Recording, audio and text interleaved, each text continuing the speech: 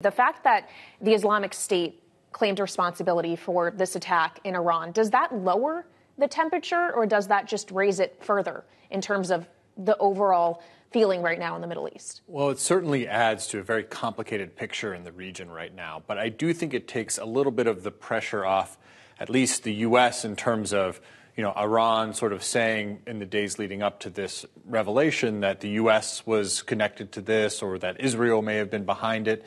So it sort of shifts the focus, obviously, to the Islamic State rather than the U.S. or its allies. But it adds to a very complicated picture. We know that we've had several attacks in the Red Sea or a few attacks in the Red Sea, but certainly the threat of many more.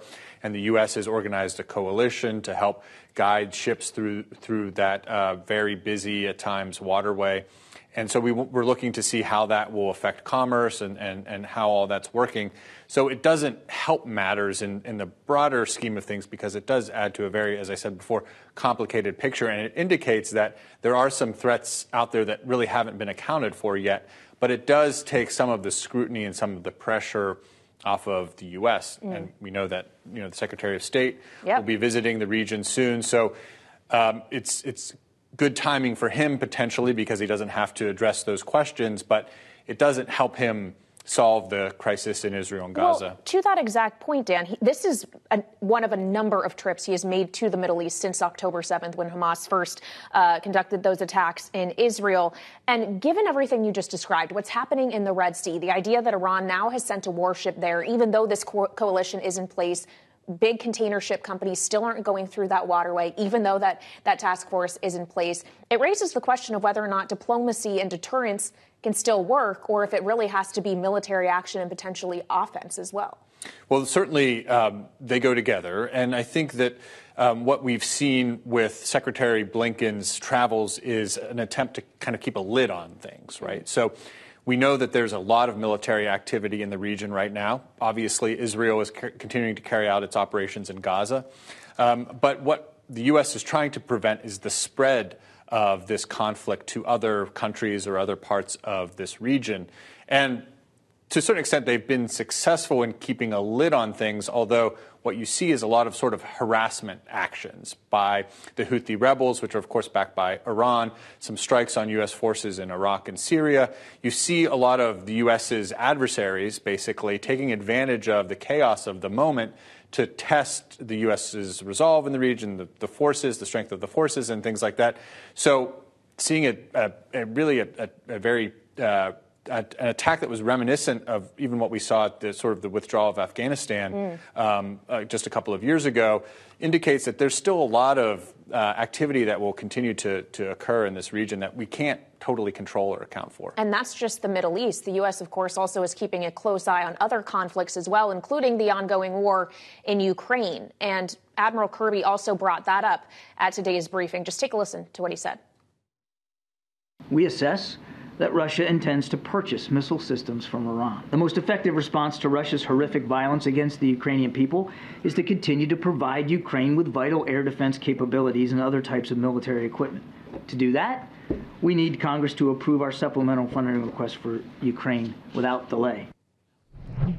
So, Megan, what are the prospects looking like for the actual approval of that supplemental request at this point? Well, right now, that supplemental request is contingent upon a number of other negotiations. You have an ongoing border negotiation, and you have talks to avert a government shutdown come January 19th. This all really hinges on how Speaker Mike Johnson and what he's willing to give and take in these negotiations. Many of the ultra-conservatives in the House oppose this Ukraine aid, and there's little that can be done to sway them on this. So is he willing to risk his job, like we saw with his predecessor, to get the Ukraine aid through? Remains to be seen. And a lot of it's going to depend on what kind of deal he can strike with Democrats and with Senate Democrats and Senate Republicans who are negotiating on a separate track on the U.S. border with Mexico to deal with the migrant crisis, as well as funding to keep the government open. There's a January 19th deadline, and Congress gets back next week. So that gives them about 10 days. Yeah, it's not a lot of time. And to your point about how the border security issue is what Ukraine aid is contingent upon, it seems that at least some House Republicans are also saying keeping the government open is also contingent upon what happens at the border. Shut it down or we shut the government down. Yes, it is. There's so many moving pieces at the moment, and they're adding more all the time. There's even talk on the Hill right now about potentially coming to some kind of a tax deal that would be retroactive and would include things like R&D credits and a child tax credit. And these are always sweeteners to try to get people on board with this legislation. Johnson is dealing with a very small majority in the House. We're talking just a handful of members. And in the Senate, you need 60 votes to do anything. So it is really all going to come to a head next week. They need to have some kind of agreement in place that then they can carry into the following week to avert the shutdown and to get some of these other balls moving. Well, as you say, Congress still actually isn't back in Washington, but that doesn't mean we aren't still getting new things from Capitol Hill, including a report that was issued, Megyn, by House Democrats today regarding former President Trump that says his hotels received at least $7.8 million in payments from foreign governments and their representatives during his presidency. How significant is this? What is this about? So, and the bulk of that money came from Chinese officials, I think in excess of $5 million. This is certainly a bit of counter-programming to the ongoing impeachment inquiry that the Oversight Committee, which Raskin is the top Democrat on, which Republicans on that are carrying out over President Joe Biden regarding his own family finances. So, you know, it's counter-programming to that. Will it go anywhere? Likely not, but it certainly gives them lots of cannon fire heading into the impeachment inquiry and into the primaries as well.